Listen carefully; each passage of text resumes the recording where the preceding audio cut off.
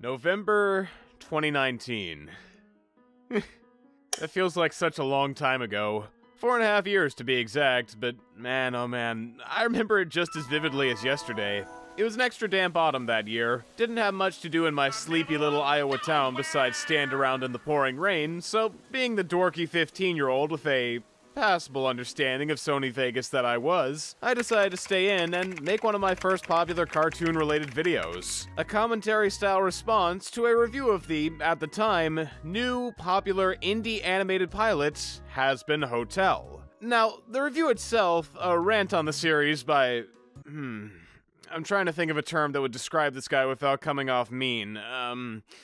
Professional cringe analyst, that still sounds like I'm insulting him. It was PK Russell, okay? PK Russell did a big roast of the show. A lot of people said it was bad for a bunch of reasons, and to be honest, one of them was me. Yeah, I was a big fan of the pilot at the time who thought his points were garbage, so I made this poorly edited, underexplained, reactionary video in, I think, 2 days, and, you know, looking back, I gotta say, I hit it on the goddamn head, man. That review is a two-pack of ass! I watched it again, like, just now to see if I was being too harsh or something, but no, dude, no. It's really bad. It's unfair, it's annoying, it's downright head-scratching at times. I have no idea how anyone could have thought that mess of a critique would be well-received. And it's especially fascinating in the case of Hazbin Hotel, as, in retrospect, the pilot isn't that great. It was a major step forward for indie animation, no arguing there, doors opened up, it was a real trailblazer and all, but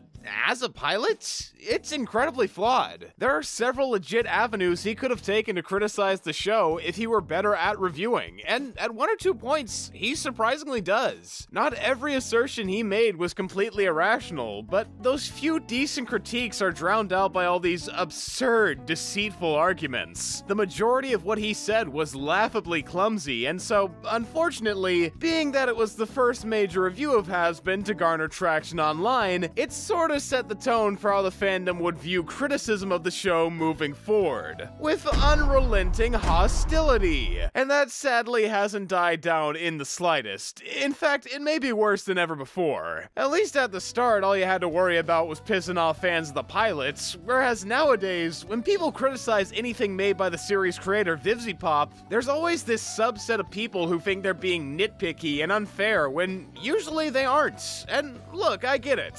That PK video really is the epitome of bad faith incompetence, and there have been plenty of poorly written videos exactly like it since. But we also have to remember that just because one person's negative thoughts on a work were invalid, that doesn't mean it's perfect. Giving the pilot a cursory glance a few weeks ago, I found several serious issues you could fairly point out. The pacing's all over the place, the art direction is stylized but impractical, the actual concept, that being the Princess of Hell redeeming sinners at a hotel, isn't properly showcased whatsoever. My point is, it isn't and has never been totally flawless, no matter how stupid some complaints of the thing have been. So, while I might have negative things to say in this video, I want you all to know that it isn't coming from a place of malice. To the contrary, I've been anticipating Hazbin from the moment A24 and Amazon picked it up for a full series, as there's so much potential in the premise, and the passion is there. It wouldn't have gotten where it is today if Vivian Medrano and her team didn't work their asses off. No matter what I got to say about her work, I have major respect for her as a creative and a hardworking individual. She has many admirable traits in spite of her flaws, and she's been developing this concept for 10 years. So I was optimistic she could bring her vision of the show to reality. Plus, with the help of a major studio and industry professionals through almost 4 years of production, there's no doubt in my mind that her usual writing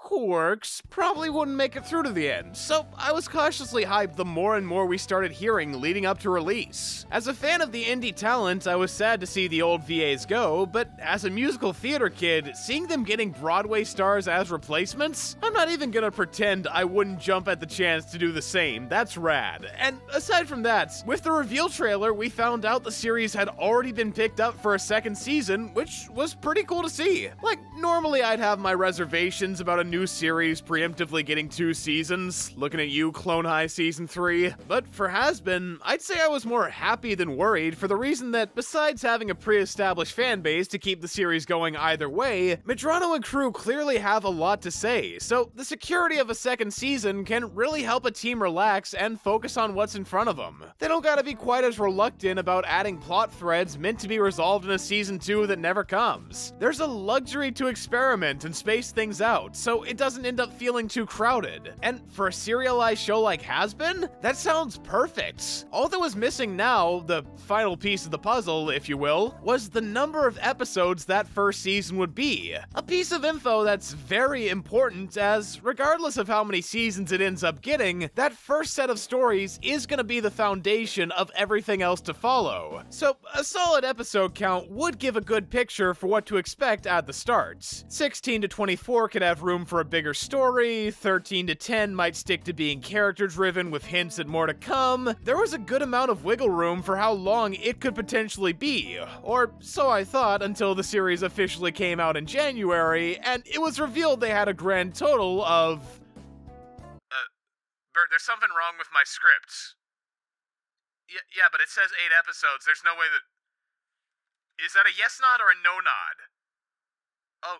Oh my god. Oh my god! Okay, so follow me here. Medrano has always been an artist that loves her ideas. She adores adding any and all the lore, characters, or minute little details she can think of to her series, and if there's one thing I've learned from her other main project of the past couple of years, Helluva, it's that she can't handle not using them as soon as humanly possible. If she has a character or lore piece or plot point she wants to add to the mix, she will, and on the surface that doesn't sound like a problem. To someone who doesn't know her work, they may not understand why that episode count made me so terrified, but let me repeat, she needs to add every detail. Not one can be left on the cutting room floor. For example, Helluva Boss was originally pitched as a series about contract killers in hell taking hits out on people in the living world. That was the pitch, and you could reasonably say they more or less stuck to it for the first 5 episodes. Sure, every once in a while there were slight deviations, mostly when they had to protect their ticket to the living world, a demon prince the main character slept with for favors, but they still fit within the general bounds of the premise. That is, until episode 6 came around, where Medrano introduced the thought of a more complicated relationship between the main character Blitz and the Royal Stolitz. And now, don't get me wrong, there's nothing wrong with adding a subplot to the series that provides additional depth for the characters. That's perfectly fine.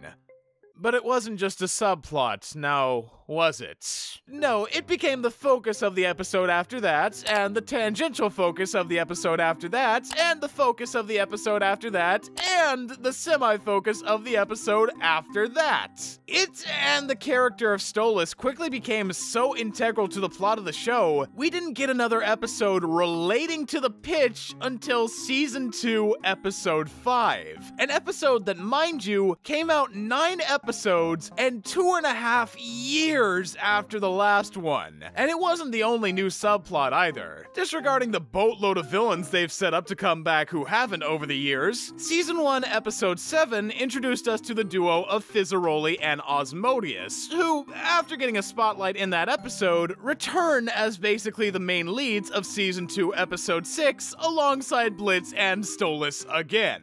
And to be fair, this was sort of expected. Fizzaroli was set up from early on to be an integral part of Blitz's childhood, so it made sense that he eventually came back. What didn't really make sense, though, was that following this episode dedicated to the two making up, we got another full episode about Fizz and Osmodius, with Blitz standing in as a side character. And keep in mind, these 2 episodes are longer than any the series had made before, so it was pretty much the equivalent of 3 full episodes where the rest of the main cast didn't appear at all. This is what I'm talking about when I say Medrano can't let a concept go despite the restraints she's working with. She could write a 4-episode miniseries about kids hanging out at a skate park, and by the end, it'd turn into a drama about the life of the guy who made their wheels. There's a consistent pattern of her, under restraints, struggling immensely with reining in her ambition, regardless of how simple the initial premise is. And so giving her a first season that's the exact same amount of time as the first season of Helluva Boss, I want to have a chat with whoever made that decision to let them know that we're all royally fucked. And I'm not being facetious when I say this show has no idea where its priorities are. You'd think it would be with, I don't know, the hotel, redeeming sinners by having them demonstrate their worthy of a second chance, the thing the show's named after. Well, in a way it is, but also at the same time, it's really not at all. Let me explain. So, the lore of Hazbin, as outlined in the opening exposition dump of the first episode, is that a portion of all sinners are purged every year in rituals by heaven called exterminations, where they die in hell, I guess. The details aren't important. All you need to know is that a lot of Hell's population gets wiped out, and the Princess of Hell, Charlie, wants to change that by redeeming sinners so they can avoid it. See, she thinks the only reason heaven does the exterminations is that they don't have any other method to combat overpopulation. So if even one soul can be redeemed, that means heaven will shift their focus to redemption as an alternative. Thus, in this first season, she's trying to prove the hotel's legit before the next extermination, which is happening twice as quickly as usual due to an angel secretly having been found dead by heaven. The first time they've ever seen such a thing happen in 10,000 years. That's the basic idea we get from episode 1, and so far so good, right? Charlie has a goal she wants to achieve, a motivation to get it done quickly, and there's an added mystery element that could come back later. All that's left to do is do what the show was billed as and help out her current guest, a drug-addicted adult film star by the name of Angel Dust, with the help of her ragtag hotel staff. But oh no. No, you poor, sweet summer child, no. That is not how it goes at all. Maybe in an alternate universe where the series had more time or less plot to cram in, that could have been the outcome, but woefully for all of us, we do not live in that world. In reality, Medrano and crew couldn't compromise on how to balance the story and characters, so it led to an outcome I like to call Diet Steven Universe. And before you ask, no, that's not a dig at the gay rep, okay? It's a dig at the pacing and the importance of plot in a serialized show. So, in case you're out of the know, Steven Universe is this Cartoon Network series that's had to endure a fairly sizable load of criticism over the years. Sometimes it was justified, often it wasn't, but one of the most mind-numbing complaints I ever heard about the show was that it didn't get to its main, overarching plot sooner, particularly in the first season, where in the beginning, it wasn't quite understood what the series was leading up to through all its stories, most of which were these slice-of-life-y, semi-comedic shorts with dashes of world-building, alien powers, and family stuff mixed in. It was kind of a low-key, relaxed show all around that could be serious when it wanted, but usually stuck to being fun and down-to-earth. Occasionally, though, in between all those seemingly one-off scenarios, there'd be these big, important episodes that help piece together the overarching narrative of the series, and they all started making sense by the first season finale, where the world of the show was revealed to be far wider than anything we could have imagined. It was a great closer to a season that spent a good chunk of its time building up to this special moment, knowing the impact it would have on the viewer once everything connected, and for a majority of fans, that's what it was. But a certain portion of the fan base surprisingly got mad at this unveiling for happening in episode 51. Why did we have to wait so long for this important revelation when the series could have easily removed all its filler episodes to focus on the most plot-relevant portions? 2 words: character-driven. That's the main appeal of Steven Universe, the cast and their relationships. It sets a status quo that fleshes out the group and the dynamics they have, making those expansions and shifts all the more fascinating to us as viewers who've gotten to know them on a deeper level. We learn their likes, their wants, their hopes, and it creates this picture that, if it weren't for those small touches to add emphasis, wouldn't make the focal point shine as brightly. Whether you like it or not, those episodes are just as important important to conveying what the series is and why we should care as the big events. They're necessary to not only give the audience a break from the heaviness, but to add depth to traits we wouldn't be as likely to see given depth otherwise. And Hazbin comes off like a series that's missing those essential, less plot-heavy sections. Looking at the timeline of what happens when and where in each episode, I think it's obvious that prior to them getting a solid episode count, there was already a clear, pre-planned list of major events, setups, and twists that had to happen leading up to the finale. They needed to hit certain quotas to make sure it all came together decently in that big final showdown, but by virtue of them having such a small number of episodes and so little willingness to cut anything out, those same incidents, setups, and twists often overwhelm the character drama and lead to unsatisfying conclusions. You wanna know who killed that angel? It was this girl, Hollow Knight. When do we meet her? Episode 3. When do we find out she killed the angel? Episode 3. Did she have any connection to the rest of the cast?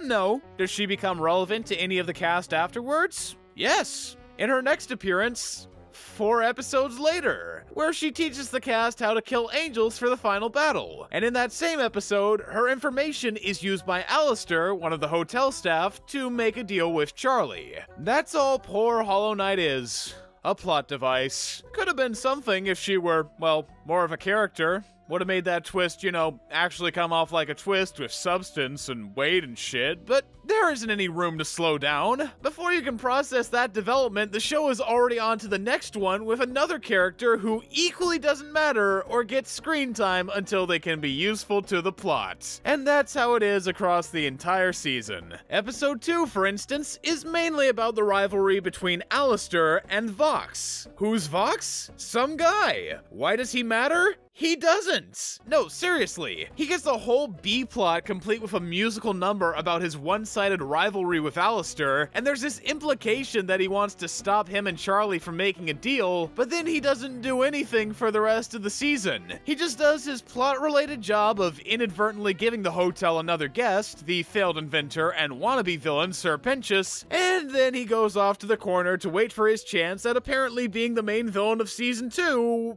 whenever that is. Then, in episode 5, they really need to move the plot along to get to that final fight, so to speed up Charlie finding the tools to confront Heaven directly, they out of nowhere have her go, "Ah, the hotel isn't working! I know it's been the focus of barely an episode and a half so far, so I get why you wouldn't understand, but technically, in universe time, it's literally been 4 months! There isn't much time left! Ugh, I guess I'll have to call my deadbeat dad and speedrun solving our long-standing emotional dissonance. Boy, it sure is convenient that I was able to make up with my dad so fast. If I hadn't, I wouldn't have gone to heaven and provoked the angels into coming to my hotel, setting up the final conflict of the first season. Thanks, Dad! And third verse, same as the first, once his usefulness to the plot is gone, he fucks off until he can save the day midway through that final battle. Could have been there from the beginning, it's not like he had anything else going on, and logically, it would have made sense that he'd want to keep his daughter from possibly dying to help her dream, but narratively, that wouldn't have been as compelling, since Lucifer wins right away, and his presence most likely would have removed the need for Pentious' sacrifice. It just wouldn't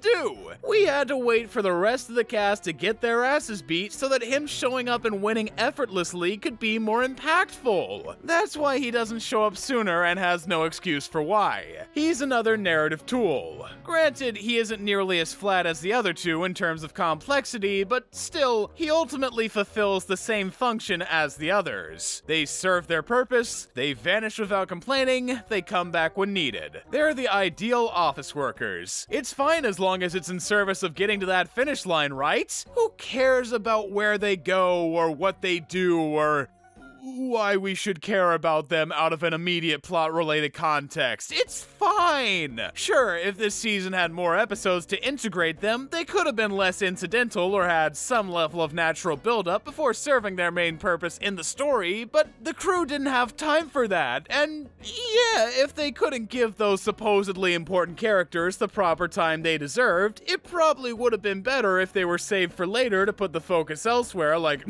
I don't know, the hotel and its patrons, wild thought, but we needed them to get to the finale. We could have given their roles to already established characters or changed the season plans knowing the limitations of our runtime, but we didn't, so...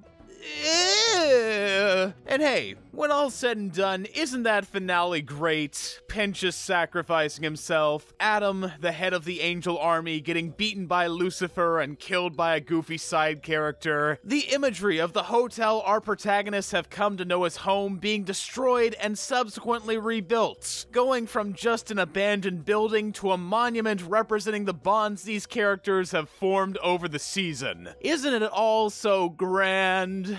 Yeah, it is. It's a great ending for a better version of this show. One where Charlie connected with anyone other than her pre-established girlfriend Vaggie, or the hotel itself meant anything to any of them. And them not organically accomplishing either is especially egregious considering I know what they're going for. They want the hotel to be the Guildhall in Fairy Tale, this building that, regardless of its intended use, is a sanctuary for our found family. A safe place where they can relax and be themselves, hang out with people they genuinely care about. A structure embodying the bonds they share and the help it's given them, making them want to fight for it alongside their fellow patrons when the angels intend on destroying it. I see the objective, but there are two important things keeping me from going along with it. The cast having a deep connection to the hotel itself, and them having a deep connection to one another. Both of these things are needed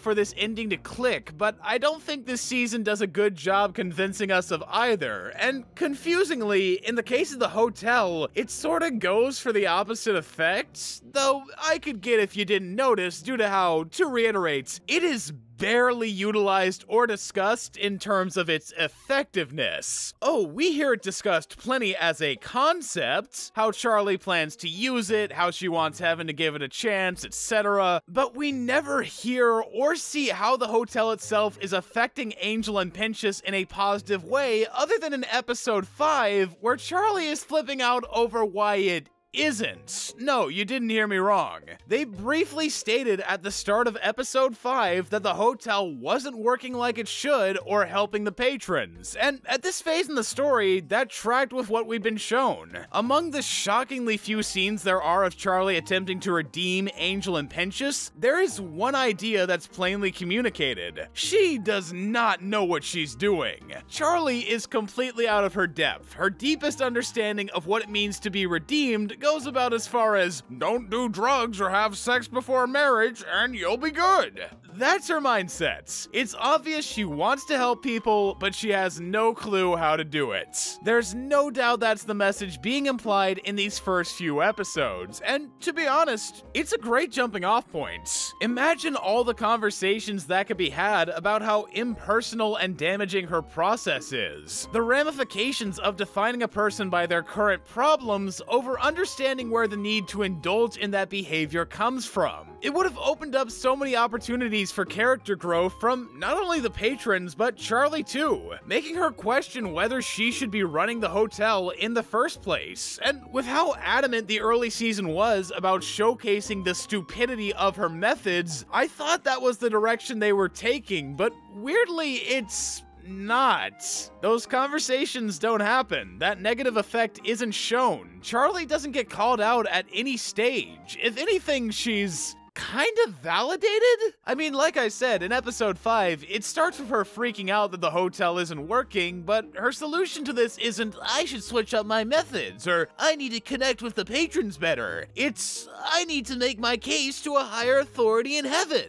But not in the, I'm in way over my head, I should ask heaven what it takes to be redeemed type of way you'd expect. No. She goes there to prove that the hotel does work. Yeah, she does a complete 180 on her opinion out of nowhere, as if her freaking out over the hotel failing never happened. And what's stranger still is that no one points this out. There isn't a single character that acknowledges she basically deflected the question. They all just go along with the notion like, of course, that's what we needed to do, talk to heaven. And before you know it, she's trying to plead her case that the hotel works and her patrons have bettered themselves as a result of it. All that that buildup implying she'd been going about this the wrong way doesn't amount to anything. She even goes as far as to have them look at Angel Dust's actions during a night out to determine if he's improved, and initially, in reaction to this setup, I thought, oh, I get it. Charlie's in denial about the effectiveness of the hotel, and that's gonna come through when Heaven sees that Angel hasn't gotten better. After all, he only stopped denying he had problems in episode 4, and in episode 5, he's apparently still got drug stashes, meaning he clearly hasn't made much progress. So the only logical explanation for why Charlie would think otherwise is that she's actively deluding herself. That must be why she didn't question her methods when faced with the reality of the hotel not working. She doesn't want to admit that anything about her approach is wrong or damaging, and this trial is gonna be what forces her to concede. She'll see firsthand that Angel hasn't improved, Heaven will deny her plea, she'll come back to hell a broken person believing she's a failure, she'll realize her faults before the extermination, she'll apologize to Angel and the others for not realizing sooner, and they'll all stay to protect the hotel, seeing she's finally come to her senses. That's why they protect the hotel in the finale. It all makes sense now. But oh wait, that isn't what happens. Not at all. Because Charlie doesn't fail to prove that Angel has changed.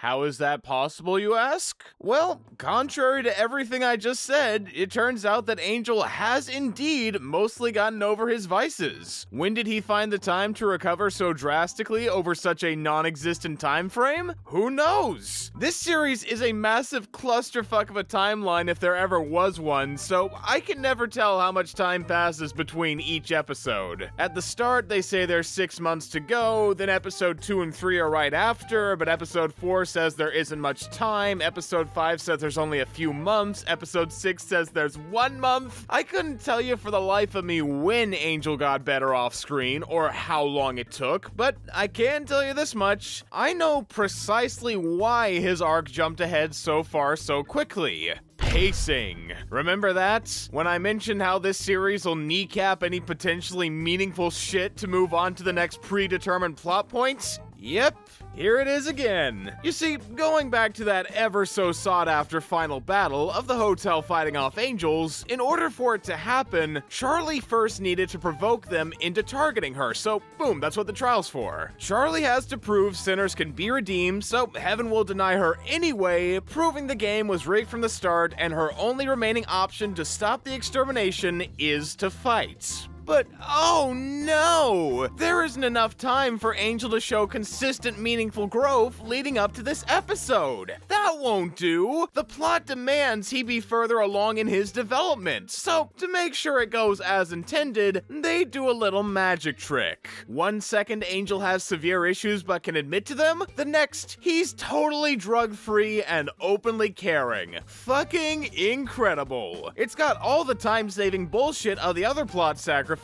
reducing Angel's progress to yet another narrative tool, but in addition to that, it also sort of implies, no, let's cut the bullshit, it declares that the hotel works, and don't you try to tell me that it doesn't. The trial is to prove if the hotel can redeem sinners. Angel is used as evidence for how well the hotel works. He's intentionally been sped along in his growth to show that he's improved thanks to the hotel. Another member of the staff says the hotel isn't a setback in his life, and as he's hanging out with his friend, he tries to recruit her for the hotel. Pretty much everything in episode 6 is telling the audience that the hotel does its job and Angel is thankful for it, despite all our exposure to the hotel hinting the opposite. And it doesn't stop there either. In fact, the series continues validating the hotel on a meta level by having it so in the finale, after Pinchas sacrifices himself, a move implied to be the result of his never properly showcased improvements we didn't see him make at the hotel, he goes to heaven.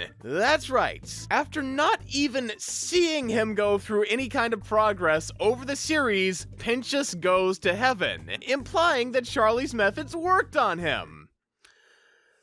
Do you want me to think her tactics work or not, show? Everything up to episode 5 implied they weren't working and Charlie was incompetent. That was the show. And I'm guessing that at some point, same as Angel Dust, that was gonna be her arc.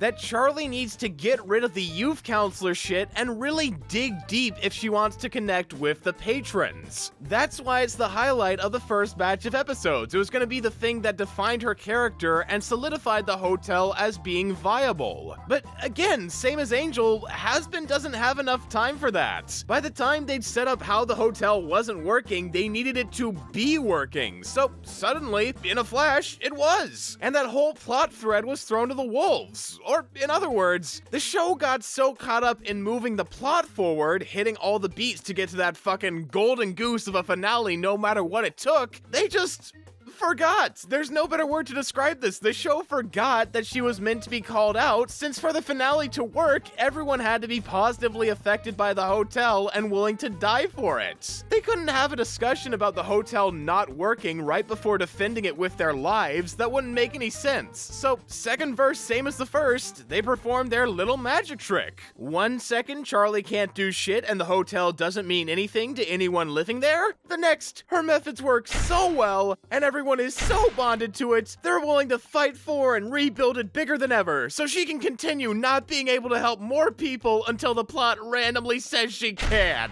Ah! And you want to know the worst parts? That whole extended rant there only gave an argument for why angels shouldn't be willing to die for heaven. One character. That shit helped me argue against the legitimacy of one character believing in the hotel. Well, on to the rest of them. But first off, let's briefly mention the characters who, rationally speaking, should believe in the hotel, just to add a bit of distinction here. We gotta be fair. Least surprisingly, you've got Charlie, the main protagonist. It's her dream for the hotel to work, so her defending it is symbolically the same as her defending her dream. A dream that's shared by her girlfriend Vaggie, who's willing to fight for whatever Charlie believes in for fairly obvious reasons, alongside Lucifer, who's less there to protect the hotel, but his daughter from being killed. After them, there's Alistair, the shady character who supposedly helps Charlie to have a good time watching the hotel fail. We actually don't quite know his motivation for protecting the hotel with his life, but episode 5 implies he does have one that he doesn't want to talk about, so I'll take Madrano's word there. I'll also throw in Nifty the housemaid, purely for the fact that she's such a simple gag character with so little in the way of characterization beyond gremlin and loves cleaning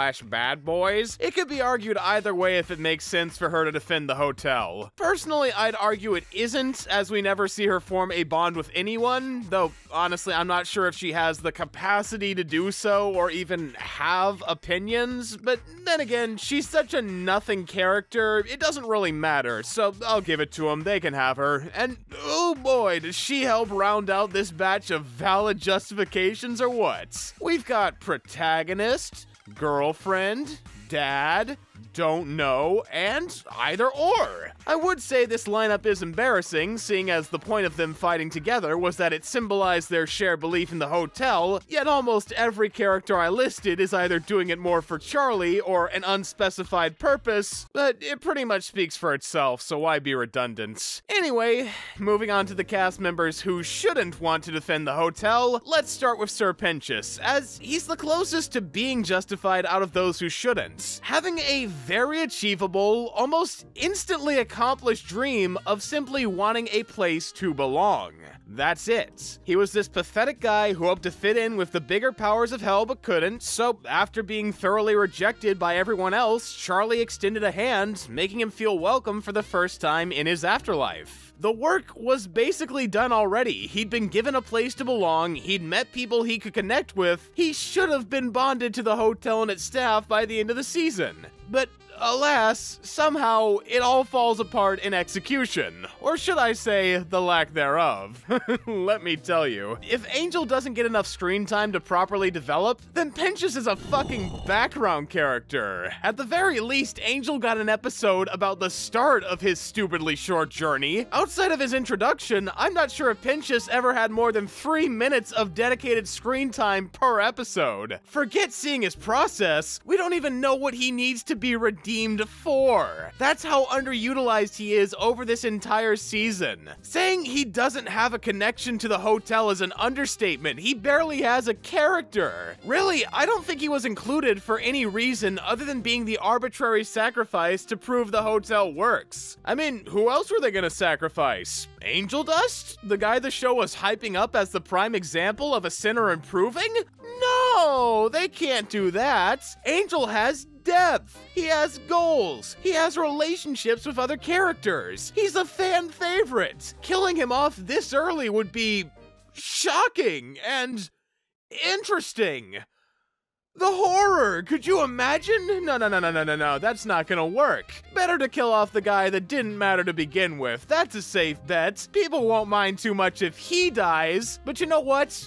I do. By God, my man wasn't a complex character, but he was fun. He was charming. He deserved better. Fuck you, show. Pinchas was nowhere near close enough with the hotel for this to be a meaningful gesture. This was a forced martyring, and damn you all to double hell for it.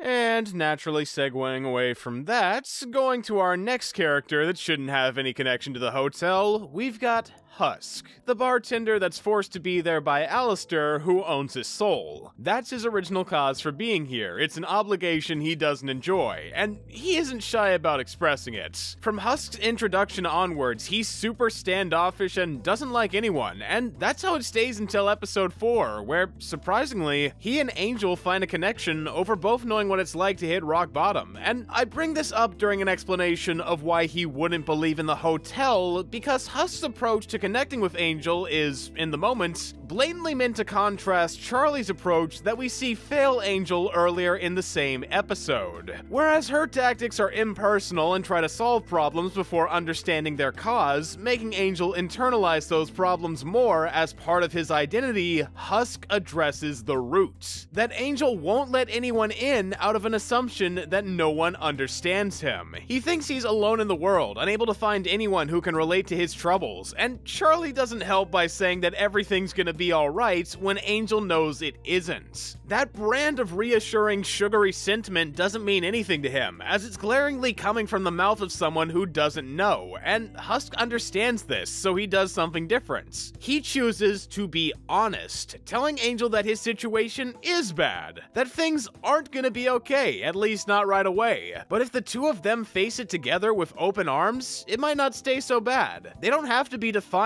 by their trauma. To the contrary, it can be a source of motivation for them to rise above. All it takes to start that journey is to not let it keep them down. And with that said, for the first time in the entire series, Angel drops the act. He stops masking his insecurities in sexual innuendos and a confident, cocky facade, lowering his boundaries thanks to Husk treating him with respect rather than pity. It's one of the few times in the series where two characters organically connect on a deep, personal level, making it undoubtedly my favorite scene in the whole series, as it's the one instance of Hazbin doing what I expected it to. But more importantly, getting back to the point, it's also accomplished by literally doing everything Charlie and the hotel don't. Husk is, in essence, making a statement about the hotel's inefficiency by demonstrating to the audience how it's done right. And this matches with his behavior so far. Earlier in this episode, he criticized Charlie for using the hotel as a means of avoiding her own issues, and up to this moment, he's shown nothing but contempt for the hotel itself. He shouldn't feel any attachment to the building or its residents other than Angel, and I already know what you're thinking. Angel stays behind to protect the hotel, so maybe Husk is staying for him. But you're forgetting, I've already proven that Angel shouldn't have any attachment to the hotel either, so if Husk staying for him is the explanation, it's invalid.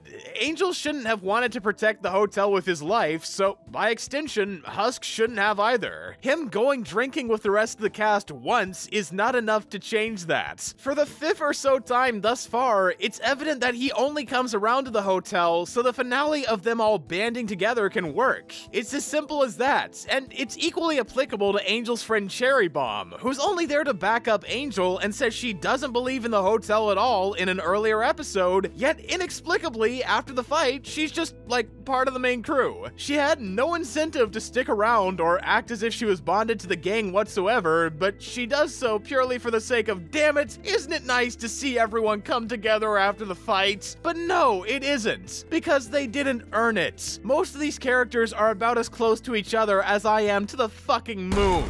For this type of we're all in this together shit to work, everyone would have to be at least as close as Husk and Angel are, but from what we've seen, they barely know each other. They shouldn't be able to agree on what to get for takeout, let alone what to bet their lives on. It's totally unbelievable. Maybe if we spent the season watching them grow and form friendships while trying to get redeemed, I could see it, but you cut all that shit out for plots. Charlie learning to take better care of her patrons? Dropped. Angel slowly opening up? Rushed. Pinchas doing much of anything? Gone. All of them were cut for time, and good riddance, I say. Who needs to see characters becoming better people in a show about characters becoming better people? What are you, stupid? We don't have time for that. We've got 10 more plot threads to open next episode, and we can't cut them. They're gonna be really important 5 seasons from now. We gotta think about the future here. The present is tomorrow's yesterday. We can't waste it on natural character development. Just say they grew off screen and it'll be fine. After all, that's how we handle giving them depth beyond their basic character traits. Like, did you know Vaggy's critical of everything due to hating herself? Or that Charlie wants to help others to avoid dealing with her own problems? Me neither. It's a good thing Husk basically turned to the camera and said as much, or we'd have no idea that was the case. Now that's how you know a show is well written. When the cast looks right at the camera with no shame and says, "Oh, you think I'm fake, guy I barely know? Well, for your information, I do it to fulfill the role society has given me. Also, I go to seedy bars so I can forget how much I hate everything, and hopefully if I self-destruct enough, my abuser will let me go. Ah, you unzip me. This is how a normal person reacts to basic questioning." By the way, in case it wasn't understood, I'm not knocking Angel's trauma. It's honestly one of the few well-handled serious conflicts of the show, as I said, but come on, you have to admit, this shit is comically artificial and forced. Like, it's cool they want to give the cast these complex mannerisms that, under analysis, reveal deeper struggles and personal flaws. The ideas being presented are all really good in theory. I see the intention on paper, but what trips them up in practice is that either A, the writers don't have time to show those mannerisms, so they just said they existed and told us what they meant, or B, they did show them, but there wasn't enough time to convey their underlying meaning, so they just skipped ahead and told us what they meant. Are you picking up on the pattern here? The writers cannot imply traits or convey their significance for shit. They want the cast to be multifaceted, that much is obvious, but they either don't have the time or they don't want to put in the work to insert it naturally. So in a display of pure creative bankruptcy, they just have the characters say it, breaking the main rule of visual storytelling and making the audience feel condescended to. It's a choice that ruins any investment a viewer might have had by talking down to them rather than letting them figure shit out on their own. For example, one of the few interesting things Charlie's got going on is that she and her dad are kinda distant. So how do you think they let the audience know that? Does she see other characters acting fatherly and look uncomfortable, avoid answering questions about her lineage, accidentally reveal her apprehension through the hotel activities? All good guesses if you're a tacky, unoriginal bitch. But Hazbin does something downright unexpected. In episode 1, it has Alistair say that Charlie has daddy issues. Then, in episode 5, Charlie is questioned on if she has daddy issues, to which she says, "We have just never been close," and the cast reaffirms this assertion by repeating, "daddy issues." I swear to God, I'm not fucking exaggerating. This is how they handle every conflicting character trait. The writers don't think you can get what they're going for because they're shit at writing. They have a character bluntly say what they're going for since they can't think of any other way to do it. And we, the audience, sigh in agony. Rinse and repeat for 8 episodes until the end. And I genuinely could keep listing them for days. It's fucking endless. And believe me, they're all hilarious in their varied yet equally unbridled lack of subtlety. But if I were to pick one that had the most negative impact on the story overall, it wouldn't be a particular trait or conflict, but rather the entire character of Adam, the main villain this season, as he does a phenomenal job illustrating the core failures of this writing style. Great concept, loads of potential, ruined by a lack of creativity or effort. And he really is a major disappointment considering what he could have been. The basic idea surrounding his character is that as the first human allowed into heaven, he's, over time, developed a massive ego thinking he can do no wrong, using his divine status as an excuse for why he commits genocide on a regular basis. He's an antithesis to the typical perception of angels, exposing the loopholes in heaven's system where, once you've ascended, being a good person essentially becomes optional since there's no way you can come back down. Adam's mere existence in the story is meant to represent the unfair, backwards nature of hell and heaven that allows sinners to have their souls destroyed while pardoning anything done by the angels. And so, with that in mind, I think it goes without saying that you could take him in so many fun directions. Think of the possibilities. He could be a holier-than-thou preacher who seriously believes the extermination are a just punishment, a strict rule follower who sees any minor violation as worthy of death, a deceptively calm, rational person who's only able to maintain such a demeanor by labeling his horrific actions as though he had no other choice. He's a personality begging to be given depth as a villain. The ideas just naturally flow when you think about it, but unfortunately, I'm sad to say, he suffers from a chronic disease known as being in Hazbin Hotel, a series where everything's about as subtle as a dagger to the face. So, regretfully, for him to fit in, he had to leave any substance he could have had at the door. Perhaps in another show he could have been different, serving as a strong antagonist while also being complex, but sadly, Hazbin doesn't have the time to flesh anything out. They need to get right to the point as soon as possible, so in order to immediately get across what Adam's main role in the story is, that being as a bad guy, they skip the pretenses and choose to make him such a two-dimensional, transparently despicable jackass, it's surprising we never hear him say, "Man, I sure do hate women." Though believe me, he does get very close, and judging by his character audition sheet, it seems that was gonna be a defining quirk of his, but I take it they toned it back to keep from being too on the nose. Like, yeah, he swears every other word, acts overly annoying, has the brain of a 6-year-old, and literally says the extermination is fun, but misogyny? Nah, that'd be too cliched. We aren't that obvious. It's funny because they are. And look, don't get me wrong, I love a good bastard. Some of my favorite villains are Judge Claude Frollo, Terrence Fletcher, Lord Shen, Yoshikage Kira. Adam being irredeemably evil and unlikable isn't the problem. In fact, another antagonist this season, Angel's Pimp and serial abuser Valentino, is pretty damn good filling the same general role. The only difference is that unlike Adam, Valentino and all the other characters I mentioned feel like real people. We don't just know them for their goals and the face they put on in front of others. We see their fears, their anxieties, what's going through their head when they aren't being an active threat. We get to know the full scope of who these fuckers are and how they turned out the way they have. It helps invest us in seeing the heroes hopefully triumph, knowing what sort of monsters they truly are. But we don't really know Adam, not as a person. We do know the atrocities he's committed. We know he's hell-bent on continuing those atrocities. We know he takes advantage of heaven's perks to be an annoying asshole and justify those atrocities, but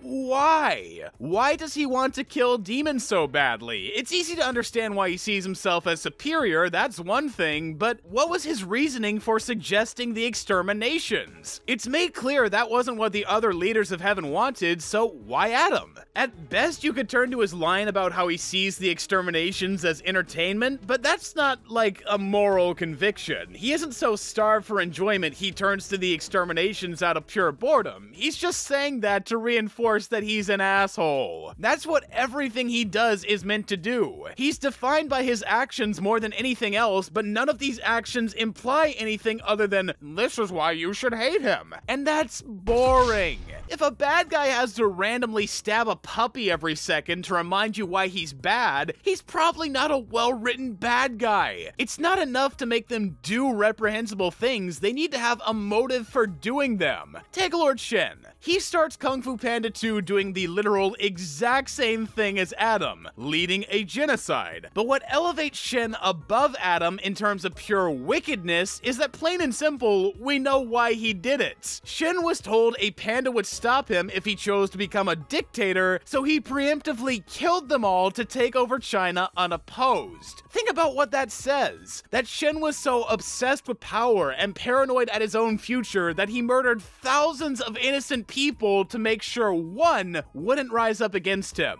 How insanely heartless and cowardly is that? It tells you everything you need to know about who he is and why you should hate him without feeling the need to remind you over and over again through seeing him kill people in every scene. Because you don't just hate Shen for what he did, you hate him for why he did it. But Adam doesn't have any motivation. There's no goal he's striving towards besides killing all the demons. There's no fear he's acting on besides the demons might stop us from killing them. There's no justification for him doing what he does besides killing demons is fun. Everything he is as a person goes back to his actions, and all his actions tell us is that he's a bad guy. What type of bad guy? The bad guy. The one that exists purely to be the antagonist of Season 1 until the cast eventually beats him. And in the end, that's all he is. Nothing more, nothing less. What you see is what you get. Pretty ironic for a series that's all about people having more to them than meets the eye, but on the other hand, Adam isn't really a person, more a plot device, so touche, Hazbin. Touche. In all seriousness though, Adam genuinely is a total fucking disaster villain-wise, and I'd have been willing to fully ignore his existence if it weren't for his song Hell is Forever, which, I'm not gonna lie, is super catchy and fun, as is most of the music. The songwriters Andrew Underberg and Sam Holt are the same crew that does all the music for Helluva Boss, and yeah, you can tell. They do a variety of interesting styles and motifs, ranging from old Broadway to electro swing to rock opera. They're usually pretty clever with their rhyme schemes and experiment a lot. The production and writing are good, is what I'm trying to say, and the Broadway performers they got to handle the material do a wonderful job. Everyone 100% did the best that they possibly could with the resources they had, and it led to several unironic bangers. You're not gonna hear me knocking the music or songwriting in this video. No, I'm just gonna knock everything surrounding the songs, since, as I was shocked to discover, there are episodes attached to these amazing music videos that, to say the least, knock a few of them down quite a bit when put into context. For instance, one of the songs I really enjoy, Out for Love, has great energy and instrumentation. However, the message it's delivering when you pay attention to the lyrics and content makes no sense. See, the song is this super nice sounding Spanish guitar dance number performed by Miss Hollow Knight, who, in training Vaggie how to kill angels, advises her that she needs to fight for love rather than vengeance. And in the moment, it's treated as if she dropped a bomb, like, whoa! Vaggie fighting for love? No way! I never considered that! After all, that's only been her motivation for doing literally everything in the show so far. How could we have known? It's not like a majority of Vaggie's screen time is dedicated to helping Charlie, leaving little to no room for her to have her own problems, or that her being revealed as a former angel had no impact due to us knowing nothing about her besides being Charlie's girlfriend. And it's certainly not like her one song is about how she defines herself by her ability to protect Charlie, not mentioning vengeance once. Nah, this is unprecedented. We were all so blind. And as a matter of fact, so was Vaggie apparently, seeing as she regains the wings she lost before, symbolically becoming whole again. And man, isn't that great? She finally knows who she is. Forget when she said her whole existence centered around protecting Charlie. That didn't happen. It was all part part of your imagination. Jet fuel can't melt steel beams. She was under the influence of an evil wizard hiding her true self that solely wanted vengeance and had to be told otherwise. You aren't remembering right, you fucking idiots!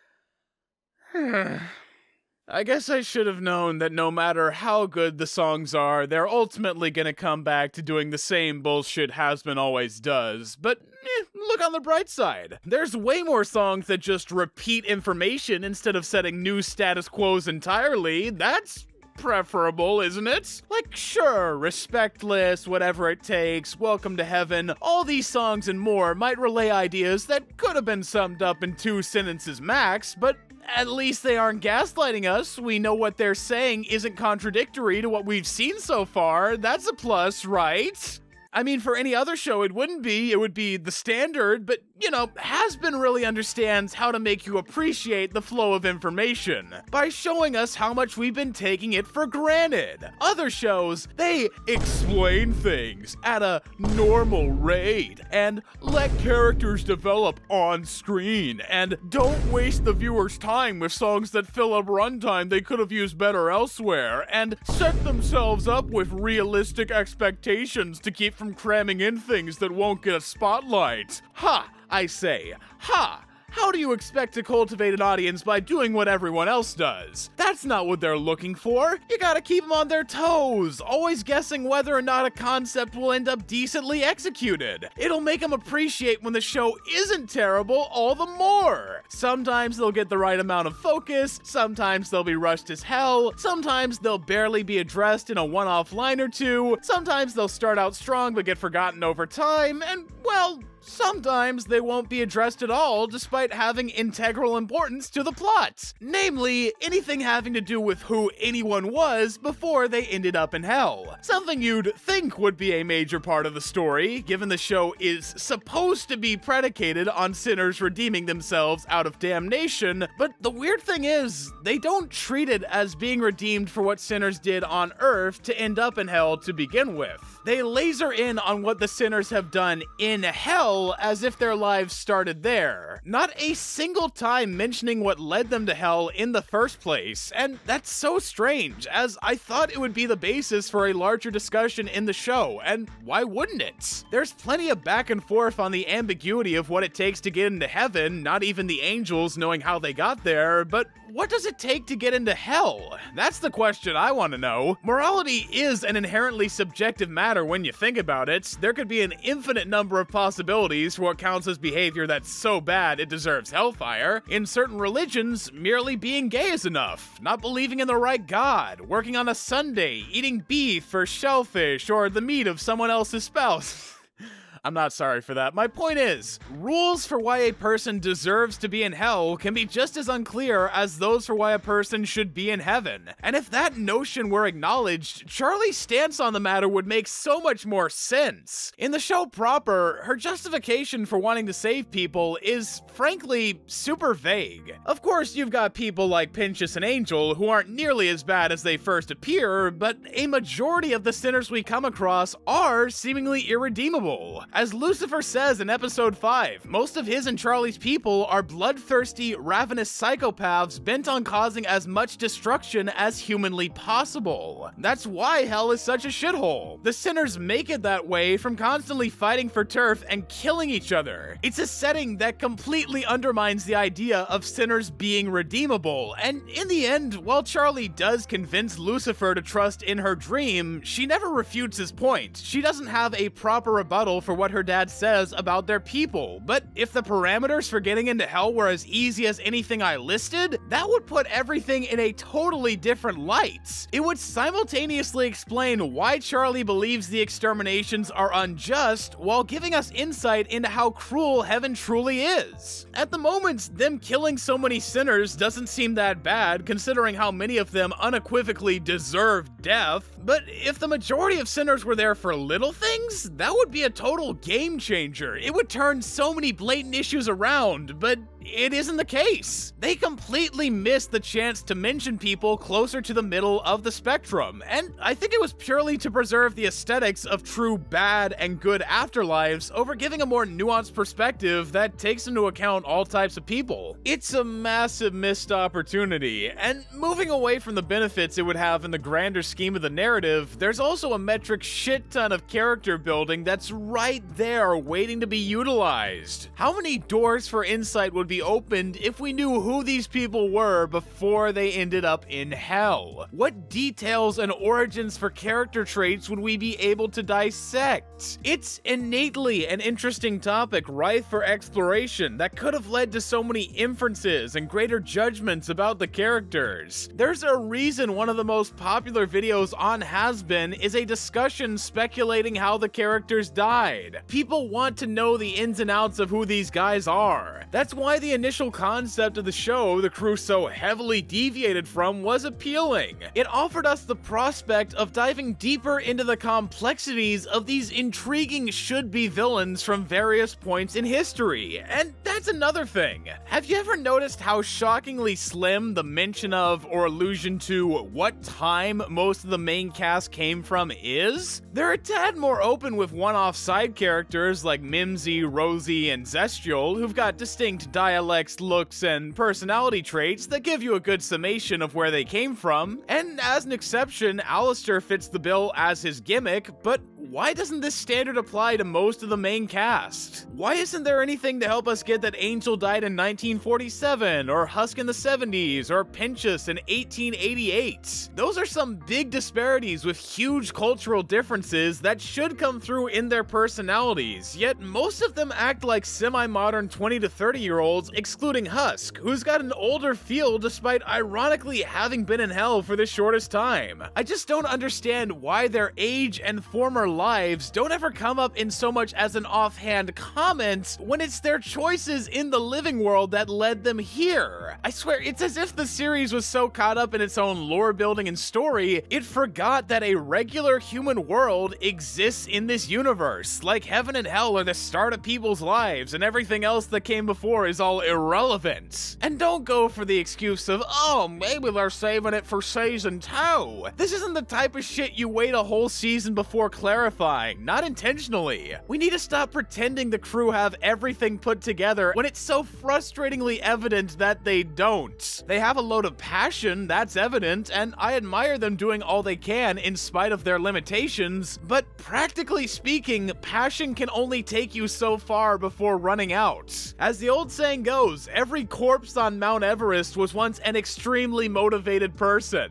It's not as simple as wishing really hard for the best outcome and everything turning out okay. You need to have realistic goals before trying something so difficult, and straight up, Hazbin didn't have realistic goals. It wanted to be a serialized slice of life comedy, a story-driven, lore-heavy critique of religious persecution, a character-driven, introspective look at how society handles rejects, a big, show-stopping musical spectacular, and all in the span of 8 24-minute episodes. And listen, I know they most likely had a larger episode order cut down to what exists now. I sympathize with the crew and their predicament if that's the case, but it's when you're faced with that kind of drawback that more than ever, you need to adapt. Cut out what isn't working, reorient the narrative to fit within the boundaries you currently have. You can't stubbornly attempt to follow the exact same plan when the game has changed so drastically. That's gonna lead to disaster, and Hazbin's writing is a perfect example of how. As a reminder, this is all speculation on my part, so do take it with a grain of salt, but from how I read this whole production, it seems the crew came in with a super narrow view of what they wanted to do in a season. How arcs were gonna play out, how much lore we were gonna get, how characters would look, what developments needed to happen, what characters and set pieces had to be introduced, and then when they didn't didn't quite get what was needed for those plans to naturally play out, they duct taped it all together into an abridged, less polished version of itself to avoid leaving anything behind. And I get it. It can be hard to drop ideas you come up with, and know will be great if you could just get the chance to use them, but